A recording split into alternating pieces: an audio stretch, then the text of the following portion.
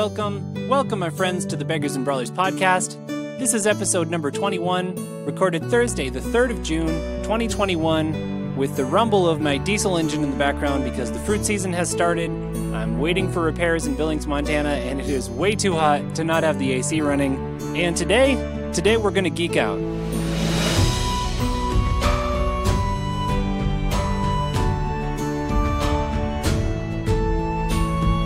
So, it's the beginning of the fruit season, which always means a period of mourning for me because I have to stop being the person I want to be, who is an author of fantasy novels, and start being the person who pays the bills, and that is a fruit salesman.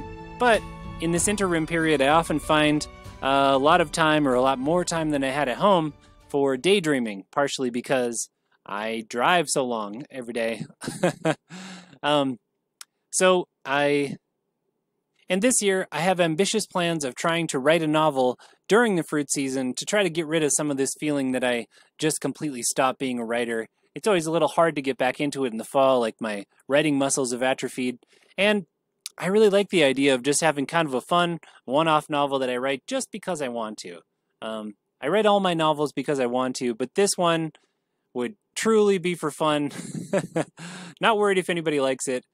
The first novel I ever wrote was Conan fan fiction because I was trying out the whole notion of writing a novel at all, and so I wanted to keep things pretty simple. And this time, my experiment, or the thing that's new, is dictating versus typing, which is something that I've never done. It may seem natural because I'm always recording these podcasts and I record audiobooks, but the notion of spinning a tale from my head and just saying it out loud and not necessarily seeing it on the page, because the plan is to do this while I'm driving, so I shouldn't really be looking at the page. It sounds a little crazy, and I have tried it before, and it did not work well, so I want to keep everything else pretty simple and straightforward. At least that was the plan. So I thought I'm going to have this time in the week of starting fruit before I actually get fruit, where I'm taking care of details, to just kind of plan this novel. And another idea that I have for this novel, and see, this is why it's impossible for me to keep anything simple, is that I'd like it to be interactive. I had this notion that I would make up the world, and then I'd figure out what kind of stories I could tell in it, and then I'd ask you, I'd put out a poll and say, which of these stories sounds like the most cool to do? But this shows how little I know myself. After a week of working on it a fair amount, what I have is a very detailed world and still kind of no idea who my characters are or what kind of story they could go on. So that poll that I had thought about giving you is probably still a couple weeks off. Or maybe by that time I'll have figured it out, and I'll have chapters. And that's kind of the main part of this that I want to be interactive, is that I want to post the chapters and maybe even read you the chapters if I'm feeling crazy as I get them written, and to kind of get your feedback and say, like, this was cool, this didn't make sense, whatever, and to kind of write the novel along with you. And if you have ideas, especially for where it could go or what would make things even cooler, I want to take those and incorporate them.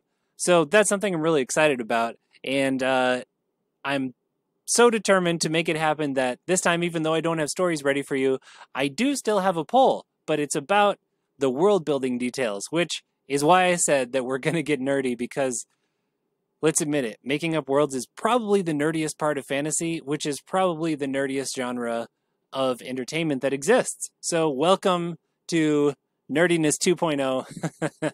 Let's make up worlds together. So let me tell you what I have so far, and then I'll hit you with some of the questions that I am still thinking through, in which there's so many possibilities that would be cool that I have had trouble narrowing it down. So I thought I'd hear from you, the person who will ultimately be consuming the story, and see what kind of story you'd like to read or listen to, as the case is. So, the world so far. It is a world powered by wind. The main continent is full of plains, across which wagons sail under giant wings, and whose paddle wheels crank giant spring coils inside to drive the wagons mechanically when the wind fails or blows the wrong direction. Cities have wind towers too, and use massive versions of those coiled springs to power all manner of ingenious things.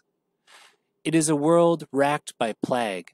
After centuries of prosperity driven by wind power and the free trade of people and information across the vast interior plains, a terrible disease has risen in the crowded cities.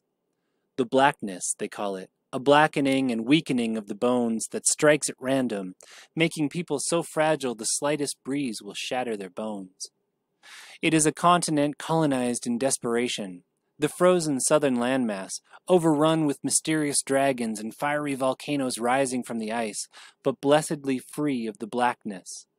In fact, those colonizers intrepid enough to explore into the interior, to make homes in the warm calderas left by nesting dragons, have discovered a cure to the blackness: dragon bone. And so starts a new, frenzied economy, the domestication and harvesting of dragons, wild and alien creatures who have a single weakness: music. Any sort of steady rhythm lulls them to sleep, and with experimentation the colonizers have found that certain harmonies will lead them to work, or coax them to breathe fire, or lure them into pulling a sled. Already a deeply musical people, whose culture reveres bards and uses them to spread knowledge, the fit seems perfect. But trouble rides the wind. As taxation and demand for dragon bone increases from the old continent, sedition brews among the colonists, who ask why they should live in such harsh conditions for such little reward. And the increasing pace of dragon domestication and harvesting sparks increased pushback from the dragons themselves, not just the younger ones they find seeking new calderas near the coast, but the massive and ancient ones that fly from the uncharted reaches of the ice. So, that's what I have so far. I'm really excited about this world, and I think there's a lot of really cool stories we could tell in it. But I'm still dialing in the details, so this is where I wanted your help and your opinions. I've never written a story about dragons before, which is crazy because this will be my 10th novel. Wow. Yeah, it'll be my 10th novel, and none of them have any sort of magical creature in them, except perhaps for that Conan fanfiction I mentioned. And it doesn't really count. It'll likely never see the light of day. So I love dragons when I read about them. I've just never written them. And it turns out, when you think about dragons, there's so many ways that they can go. They can be these crazy, enraged beasts. They can be hyper-intelligent, advanced civilization that's dying up in the mountains. They can be gods, like in the case of some of the Miyazaki films. They can be reptiles, or snakes, or lions, or cats, or they can have feathers. There's so many things that dragons can do. We mostly agree that they're going to breathe fire, and they're going to be really dangerous, but Terry Pratchett had cute little weird beggar dragons too, so there's a lot of ways that dragons can go, and I have what I think are some pretty cool ideas for how these dragons will work, but I have a lot of questions still about what would be the coolest dragon, and then there's some questions too about the world and the characters and the conflicts that you think would be cool, because there's so many ways we could go here with the sedition against the old colony and the magical cure that the bones provide and the demand that causes, and the dragons pushing back against increased domestication and the secrets behind why the music works for the dragons and all these kind of things. So if you're interested in giving me your opinions and shaping the story that's going to come, there's a link in the liner notes to a poll that I made. I sent it out to my newsletter as well. So I'm going to take all your opinions and kind of see what's the most popular and use that to shape the story that comes. So the next podcast will be in 2 weeks probably, and by that point, let's hope the fruit hasn't entirely taken over my brain, and I'll have the story hammered out, and then I can start writing it on these long, long drives that I do out to the orchards to get fruit. So check out that poll if you're interested. Until then, I hope this podcast finds you well and in the company of good books. I spent some time reading The Dragon Gate by Lindsay Buroker, who's this indie fantasy powerhouse. And I was like, wow, she has a dragon book. I'm going to write about dragons. So I started reading it, and it was really good. She's great at plot and character and witty banter. And the characters weren't quite as deep as I wanted them to be. So now I'm on to Adrian Tchaikovsky, who wrote this book that everyone who's read it recommends it, essentially. And I now see why. Children of Time. It's an amazing book. I don't want to give you any spoilers. I don't even want to give it a glowing recommendation, because I feel like if you build up those expectations, inevitably they'll get shattered. So let's just say that I like it, and spiders in space. I'm just going to say spiders in space and leave it at that. I'll be back next week with the results of those polls, and maybe I'll even have a chapter of the book to read to you, which I think would be pretty awesome. I'm really looking forward to writing it and enjoying this nerdy process of building the world and imagining all the ways that it works in the meantime, it's the place where my brain feels happiest. So even though I'm apart from my family and I'm starting this section of my year that I'm never in love with, which is basically all grueling and fairly repetitive work, I'm still enjoying it. So I hope this podcast finds you well and in the company of good books. Until next time, my friends, read on.